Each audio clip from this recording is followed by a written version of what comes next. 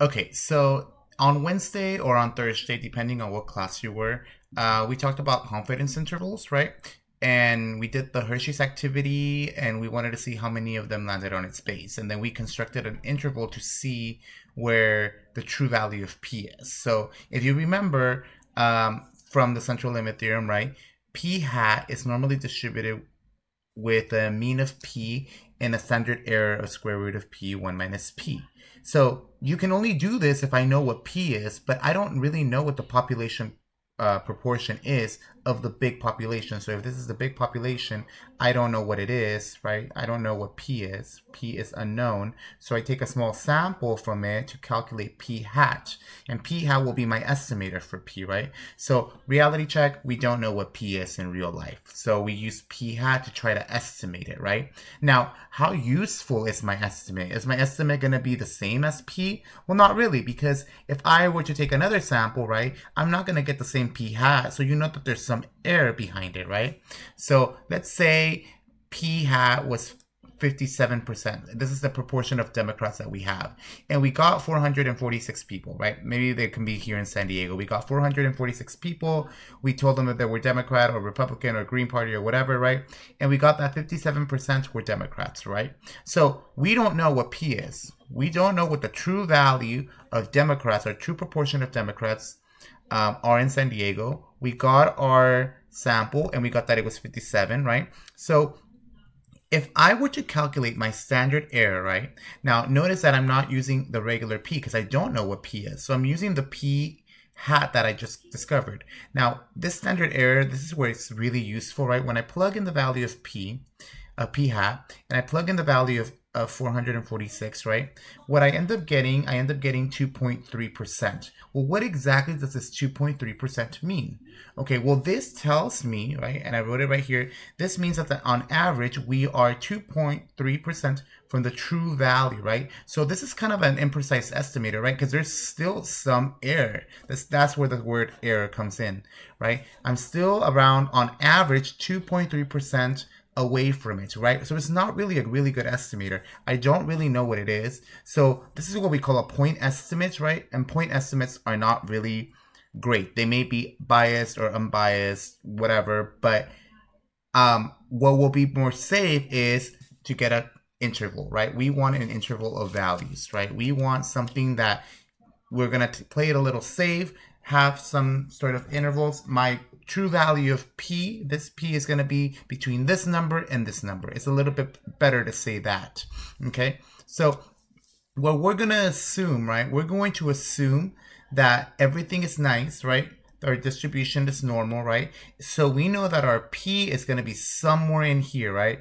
Usually it's going to be in the middle because we know that it's the mean is P, right? So the P is there. Now, if we want a range of numbers, right? We need to have a lower bound and our upper bound to be able to capture this P. Now, this P isn't going to always be there, right? Because if I were to decrease my confidence interval, right? I'm getting closer and closer to it, but then P is now more free to move everywhere, right? So how do we do this? How do we calculate this confidence interval, right? So we have our level of confidence, right? I am either going to be 95%, 80%, whatever confidence I am, right? So how do we construct it? Well, this is the formula, right? So this is the formula that we kind of were using when we were doing the Hershey's Kisses, right? So we take P hat, our estimator, and we subtract it by this value called the margin of error, right? So this thing is what we call my margin of error. And it contains the standard error times this number, right? This number is what we call my critical value. Okay, I wrote it right here, critical value. Now, what exactly does this really do? Well, basically, this tells me on average how far I am from the mean, right? Well, what I'm doing this z squared tells you how many standard deviations I am from it, right? So if z was 2, that means that on average, I will be 2 standard deviations away from my true value of P, which is better, right? Because the more confident I am, right? Well, it's good, right? It's good that I'm very, very confident, but the bad thing is that now my interval now got wider. So increasing confidence, right? So if I want to make this increasing confidence will also increase my interval, right? And that's not really what I want. I want a smaller interval, right? But that will decrease my confidence, okay? All right, so these are usually the ones that we really use. This is something that you definitely want to copy down, right? Because these values are the values that we're going to be using for confidence level. A 90% confidence level corresponds with the z-value of 1.645. A confidence level of 95 corresponds with 1.96. Confidence level for 99%, this is the 99, corresponds with 2.575.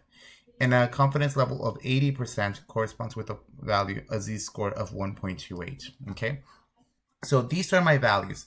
Now, there's more to it, the derivation behind where did this formula come from. Don't worry about it, just know how to use it for now, okay? So this is definitely copy this down because this will let you know what your values of z are. I'm usually going to give you these three. This is the one that we did in the activity, right? But this is basically what we're going to be using, okay? So let's do an example, okay?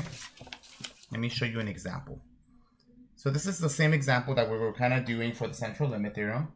So this says, recall that Morse believed the proportion of e's in the English language was 0.12. Okay, this is, remember, the same problem that we did last time. And got a sample proportion of 13.5% from a sample of 876 letters. So he got 876 letters, and from there, only 13.5% of them had the letter E in it, okay, in those letters. So what we want to figure out, since I don't know what P is, right, we are assuming that this is P. We don't really know. This is something that Morse believes, something that he probably dreamt of, right? So we want to go ahead and say, okay, so based on the sample that I got, right, I want to figure out a 95% confidence interval. So I want to be 95% confident, right? For the proportion of e's in the book. So whatever book he was using, or I don't care, whatever. For the proportion of e's, so don't even worry about this book. I don't even know why I wrote it. For the proportion of e's that he sampled.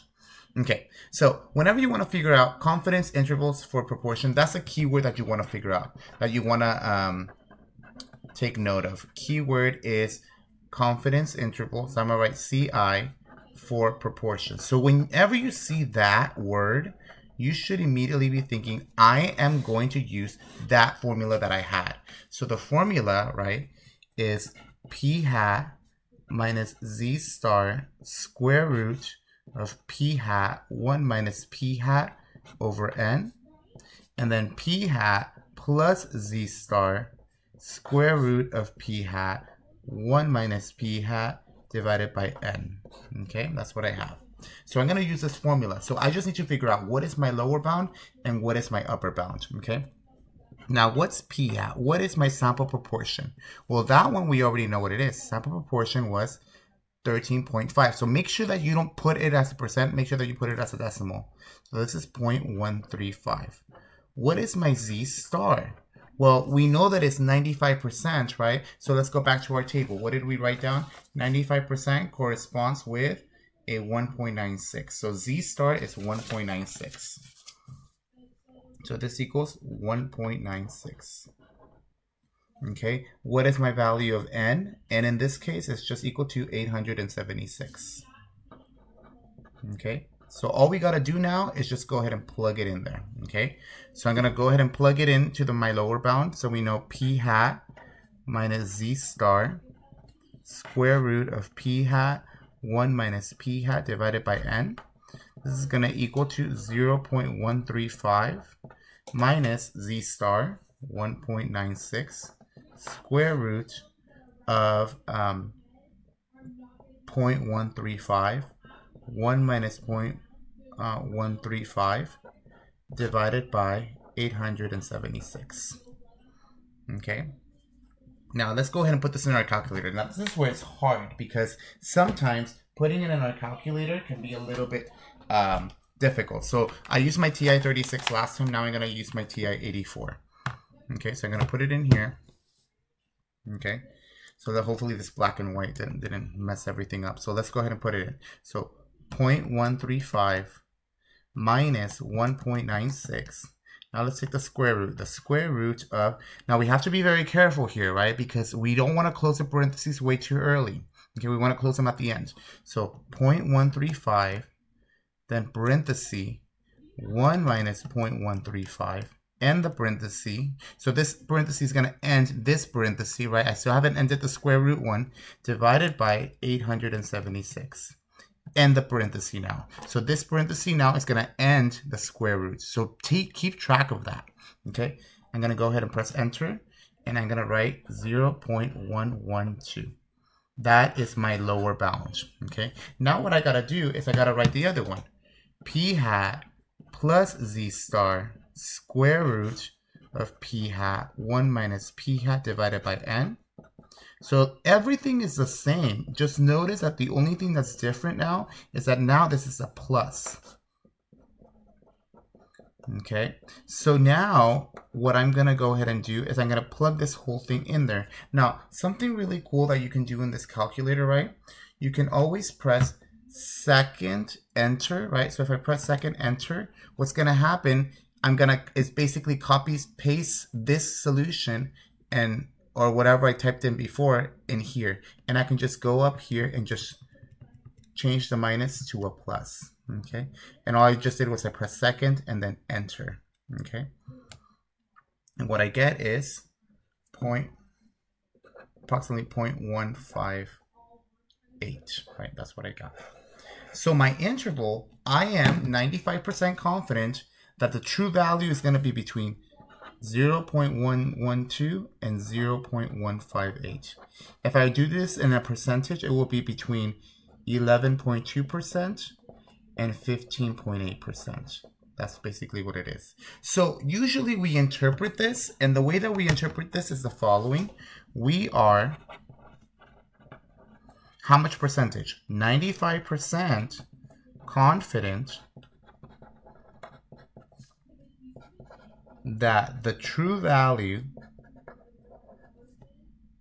or the true proportion lies between 0.112 and 0.158. That's all it means, right?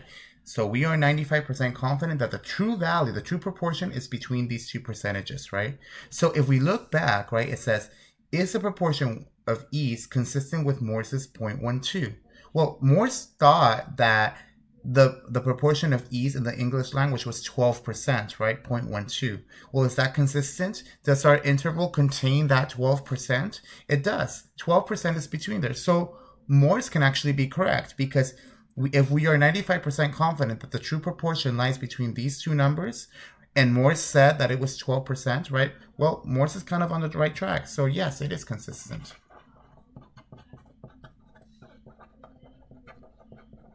It is consistent, okay? So he was consistent in all that, okay? So, yeah, if it wasn't consistent, if let's say Morse initially thought that it was 10%, well, this confidence interval that we just obtained didn't capture that 10%. So no, it wouldn't be consistent. So that's not correct, okay? So in the next video, I'm gonna give you one more example on confidence intervals, okay?